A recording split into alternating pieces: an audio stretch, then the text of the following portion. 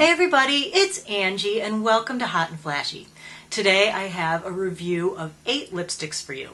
This is my roundup of the best and worst in, well, at least these 8 lipsticks. I can't try everything. I would love to. I'd love to have the money to just go out and buy every single lipstick out there and try them, but sadly I don't, and you know, that's the way it is. So anyway, I picked a mess of things and decided to give them a try. This one that I'm wearing today is the winner out of these, although I gotta say lipstick is a tough category, and I'm a tough customer where lipstick is concerned. You know, I want so much from my lipstick, and it's very rare that any one product can deliver everything that I'm looking for. This is a comparison of low end and high end. They're all mashed together here. I figure that if you can get a $5 lipstick that performs just as well as a $50 lipstick, then that's something I want to know about. So I put them head to head. I didn't care how much they cost.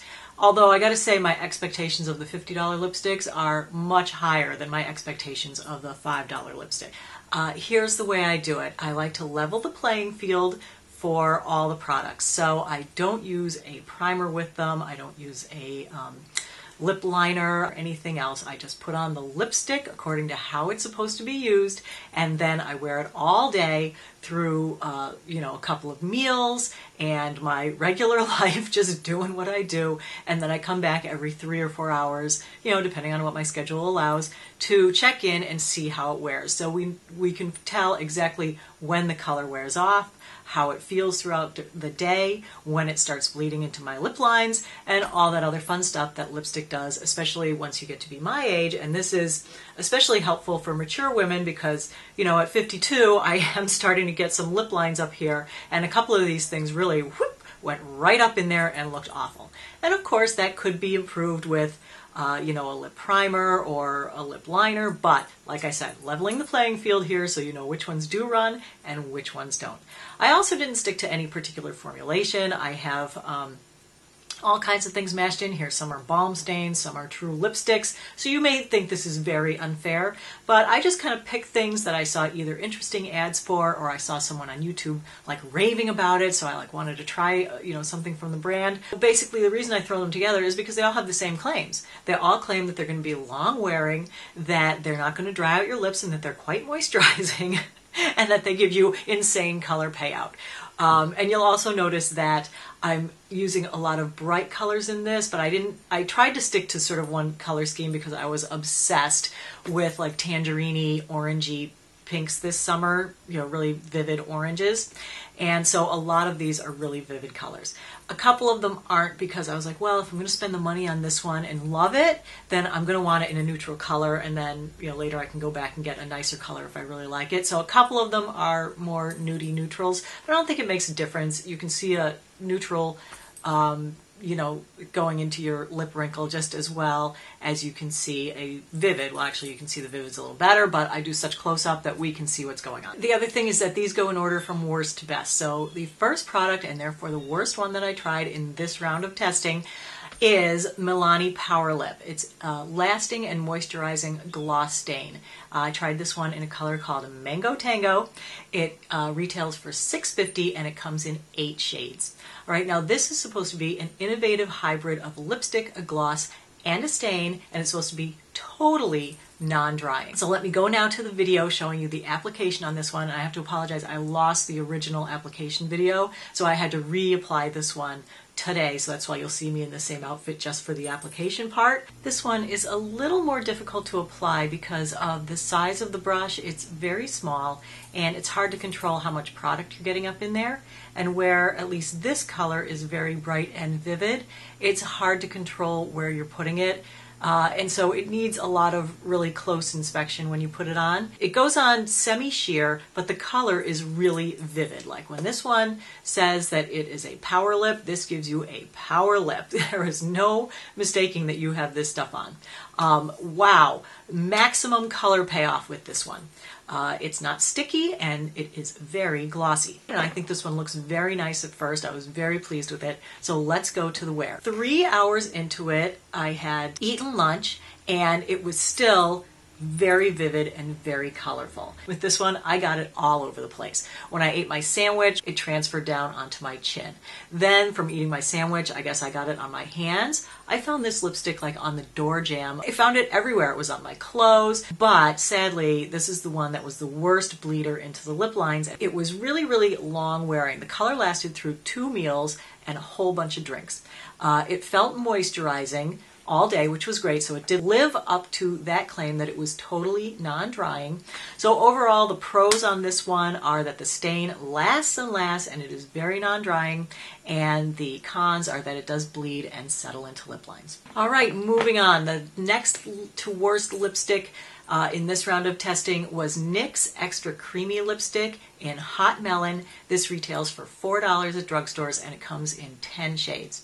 All right, this is supposed to be a mineral-based formula with a velvet texture and saturated color that resists wear and smudging.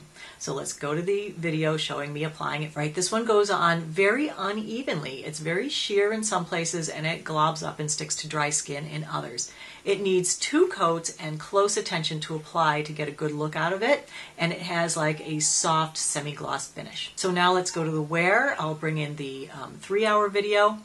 The color wore well through 2 meals, but it changed to more of a pink color, so it wasn't really true. The color payoff wasn't great because it was kind of sheer, and it didn't stay true to the color in the tube. It wore unevenly and settled into lip creases and bled into the wrinkles above my lips. So again, kind of stinky. It didn't feel overly drying, but my lips were flaky by the time it wore off completely. And some of the color was still left after 8 hours, but it was still very uneven. So, you know, if you want your lipstick to last for 8 hours but have it look uneven, yeah, I don't know, it's not great. So overall, the pros on this one were that it was long-lasting color, but the cons are that it bleeds and settles, and it wore unevenly. So that's it for that one. Sounds like Puppy wants something. The next lipstick I tried is really more of a lip tint. This is one of my all-time favorites and one that I own probably every color of. So I was so disappointed that it landed 3rd from the bottom here because I use this stuff every day. And as a matter of fact, people ask me constantly on my videos, what's that lip color you're wearing?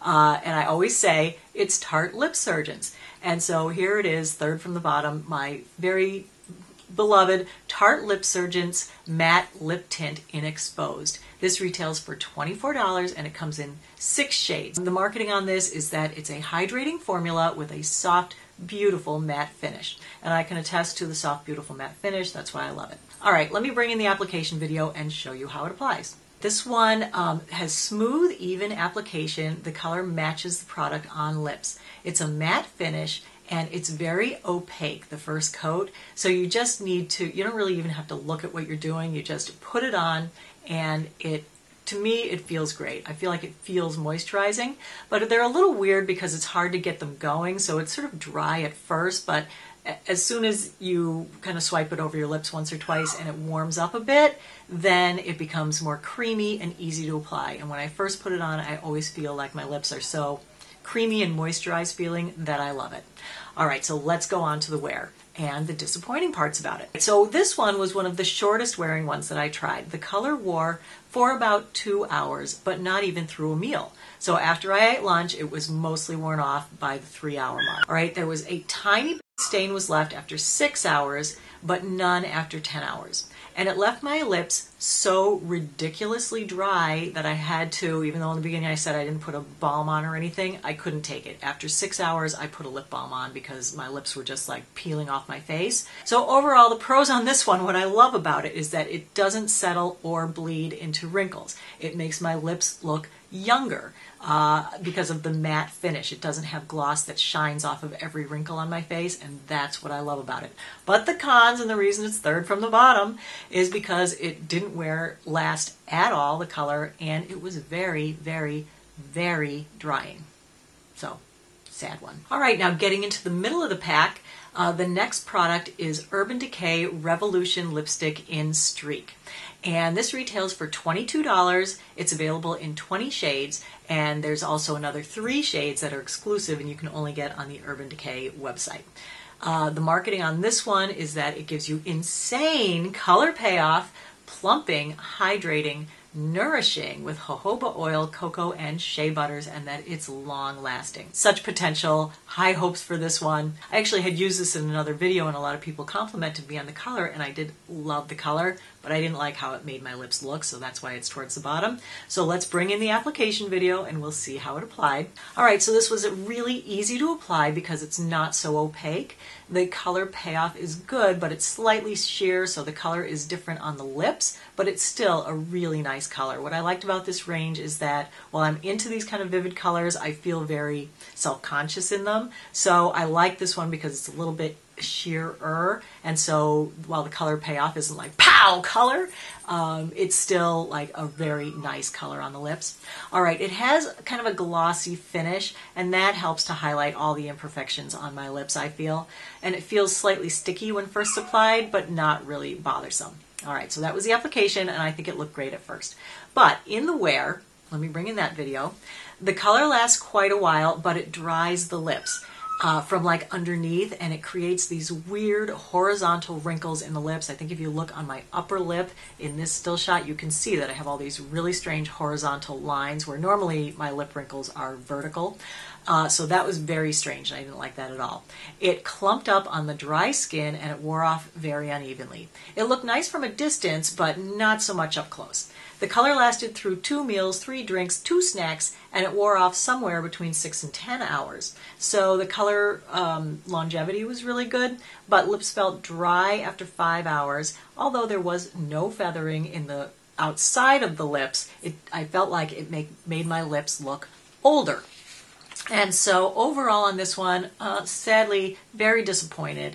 The pros were that the colors are gorgeous, and this was a beautiful color that I loved, but the cons were that it kind of clumped up, it made my lips look wrinkly, and it made my lips dry, and the glossiness really didn't do anything to, make my lips look younger or fuller. So again, right in the middle of the pack, this is number 5, one that I had the highest hopes for because it was the most expensive. The next lipstick is Tom Ford Lip Color. I got it in Spanish Pink. It retails for $50 and it comes in 20 shades. Alright, on this one, this is supposed to be a blend of rare and exotic ingredients to create an ultra creamy texture and a smooth application. Alright, so let me bring in the application video and I'll show you how it went on. Aside from the color being just totally awful on me, it was a creamy and easy to apply lipstick that felt great on the lips. One coat is opaque and even with good color payoff, and the finish is a soft gloss, which is lovely. Alright, so let's go on to the wear. It immediately settled into the creases on my lower lip, making my lips look wrinklier and older. And I think in this close-up, you can see that it's like a big glob of lipstick right in that crease down the center of my lip. The color lasted through a meal, and the settled product was actually gone after lunch. So once I ate, that big glob and that wrinkle was gone, and the color was still there and very nice looking. The color lasted really long, 9 hours. I was really impressed with the longevity of this one, considering that it is more of a traditional lipstick, and those tend to be the ones that wear off the fastest. But it did wear off unevenly, which was unfortunately. It was very moisturizing and comfortable to wear all day, but my lips didn't look moisturized. Unfortunately, they looked dry and the creases were amplified. So overall on this one, the pros were the color payoff and the long wearing of the color, and the cons are of course the price, $50 for a tube of lipstick. I mean, I see why people consider it the be all and the end all because it is so luxurious and feels so great, but $50, come on. And it settled into my wrinkles and made my lips look older. So I don't want to pay $50 for a product that makes my lips look older. Do I? No, I really don't. All right, so let's move on. The next lipstick I tried was actually not a lipstick, but like a balm stain. This is Revlon Just Bitten Kissable Balm Stain in the color Rendezvous. This one retails for $6, is available in drugstores, and comes in 10 shades. All right, this one is supposed to be a lightweight stain plus moisturizing balm for a perfect flush of color. All right, let me bring in the video of the application and I'll tell you all about it. Really easy to apply. It goes on semi-sheer, so the color is not as bright as in the tube. It has a soft satin gloss finish and it feels like a balm. It feels moisturizing when it first goes on, although it does feel slightly sticky. All right, for the wear on this one, let me bring in the 3-hour video. This one wore nicely for 3 hours and through one meal and a drink, but it felt drying after 5 hours. The balm was mainly worn off at 6 hours, but some color stain was still left on the lips. It made my lip creases larger as the day wore on because of the drying. It had no settling into fine lines above the lips though, and there was still a stain of color at 10 hours. It was a bit drying, but there wasn't any peeling and flaking, so it wasn't as horribly drying as some of the others. So on this one, the pros are that it had long-lasting color that stays put, and the cons are that it was slightly drying. All right, the second to the best in this group, this is the Too Faced Lip Injection Color Balm in Never Enough Nude. This retails for $21 and it comes in 6 shades. They added a stain color to their very popular lip plumper, and it's supposed to give you 20% more volume, an explosion of color and softness. It has natural botanicals to smooth and moisturize. So this one is another chubby crayon stick. It's soft and creamy and it applies very easily. It feels very balmy and it's slightly sticky but not greasy when it first goes on, but nothing really bothersome. It goes on semi-sheer, so the color payoff is not the best. It has that tingly feeling around the edges of your lips that most lip plumpers do. And the plumping effect I thought was decent.